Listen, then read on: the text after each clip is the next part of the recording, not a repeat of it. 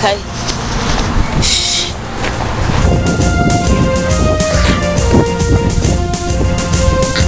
I'm sneaking around.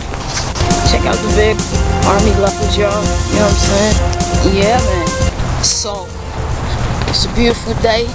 As you can see, I'm running and walking fast. You know what I'm saying? I'm sneaking out, getting away from people real quick. I don't even know if y'all can see me real quick. You know what I'm saying? I just came on here real fast, real quick to make another video. And this is definitely another gots to be more careful.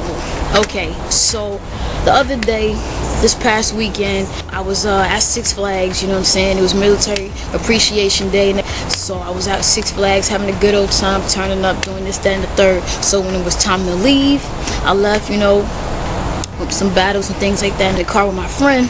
We was driving using GPS, you know, it's supposed to tell you when to turn, when to get over, get off at an exit, etc. So we doing that, paying attention to the GPS. I'm actually in the passenger seat because I'm over there taking shots. You feel me what I'm saying? I'm still turning up, enjoying the day of being appreciated by the people. Was taking it all in, doing as I do. You know what I'm saying? So then, listening to the GPS, it said make a left turn. So my friend gets in the lane, she's ready to turn, and so you know when it's time to turn, the thing starts counting down. It goes from miles to feet to etc. You know, and when it gets down to 0, it's your turn to turn. You know what I'm saying? It get to 0, she said, okay, it must be time to turn. She turns, and OMG, turn into oncoming traffic. To be more careful. My goodness, I thought I was finna die. I sobered up so fast. Cause all I saw was freaking headlights, and I was like, oh my gosh, we about to die. Gots to be more careful.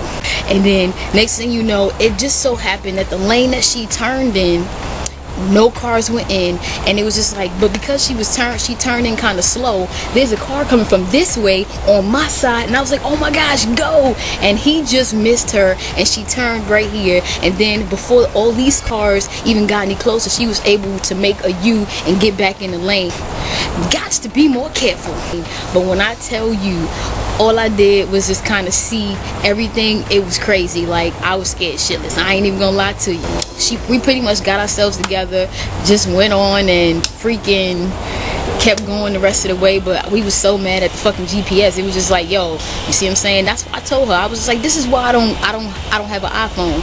You know what I'm saying? Team Droid all day, okay? So, but you know, we got to where we was going back to the hotel and everything like that safely. It was just that moment. It was just like, oh my god. So it was just like, god damn, gots to be more careful.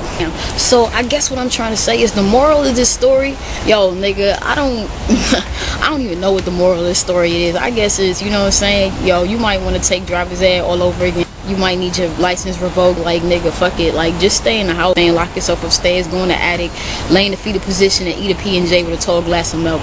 But that's what it is, you know what I'm saying? So this your girl Stix. Y'all make sure y'all let me know if y'all got a story even similar to that, something along those lines. Go ahead, write it down there in the comments. Let me know what's up.